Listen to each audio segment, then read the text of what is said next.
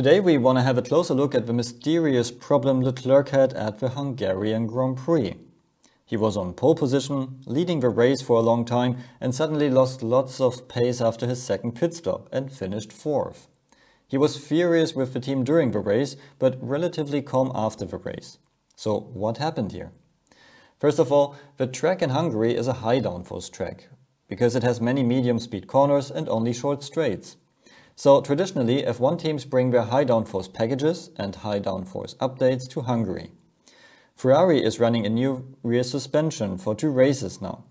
This rear suspension changes the kinematics, so the car doesn't pitch as much under braking, which doesn't change the floor's position as much, which means more stable downforce during braking. So the setup of this suspension is a bit different than before. Since in Hungary it's all about downforce, teams want to drive the car as low as possible. That is the background info. What we could see with Ferrari now is that with their update, they are now the second best car. During quali in Hungary, the wind was changing significantly, which threw off many drivers. But in the end, Leclerc could surprisingly secure pole position. So the car had a good setup with lots of downforce. In the race, Leclerc could keep first position and was driving 2 good stints. But he started to complain about cuts and complained to the team that they have to discuss things like this before the race, and he could have solved the problem differently. During his second pit stop, the team changed something on the front wing as well, and from now on, so in his third stint, he lost the balance, lost lots of downforce and was more than 1 second per lap slower. In the end, he was furious with the team, said he won't even be on the podium now, and he was right. He finished fourth.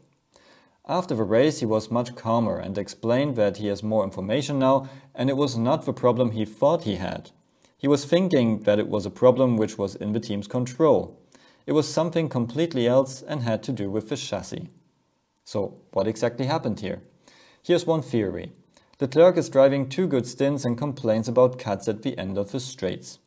These are ignition cuts of a different engine program to reduce top speed. Teams do this for 2 reasons. Either they want to save fuel or they want to limit downforce, because downforce is increasing with speed.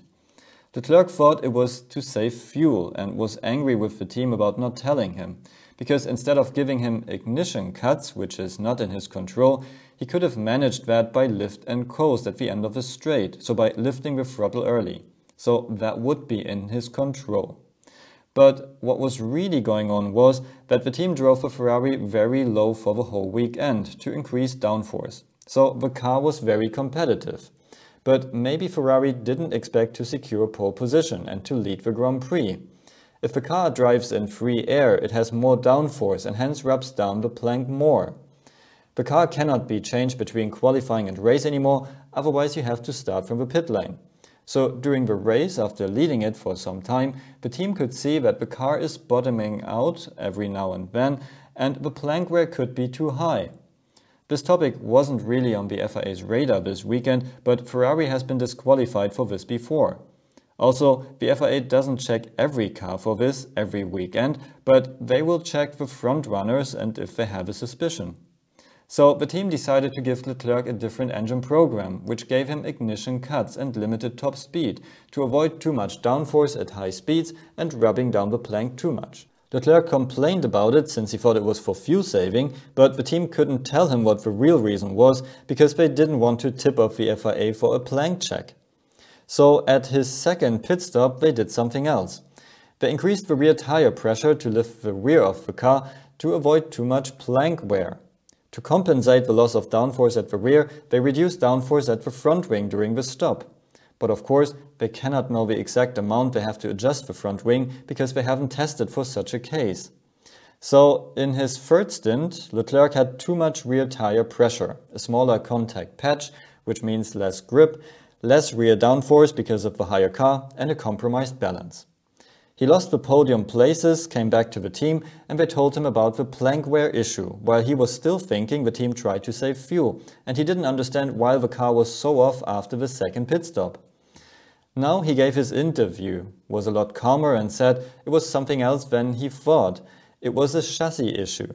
But of course Ferrari cannot state here what it was really about, because plank wear could get you disqualified. So it seems like Ferrari drove too low, maybe because they didn't expect to be on pole position and leading the race. They tried to fix it during the race, which they successfully did, but they had to leave their driver in the dark because they couldn't communicate the real reason. And in the end, they lost out on the podium. So this shows you how tricky F1 can sometimes be, and finding the perfect setup in such a tight field is not easy. I hope you liked this little insight and see you at the next video.